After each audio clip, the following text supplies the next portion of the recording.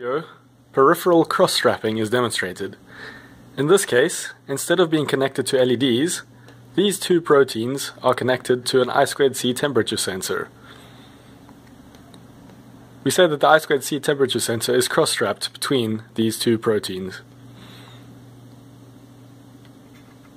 Every time the I2C sensor is read, it's powered on through the GPIO pins, and we can see the I2C signals on the oscilloscope.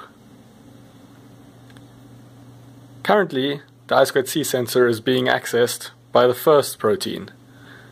However, if this protein were to fail,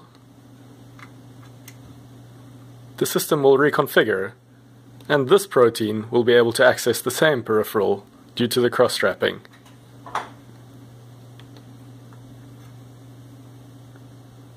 The I2C sensor is now active again, being controlled by protein number 3.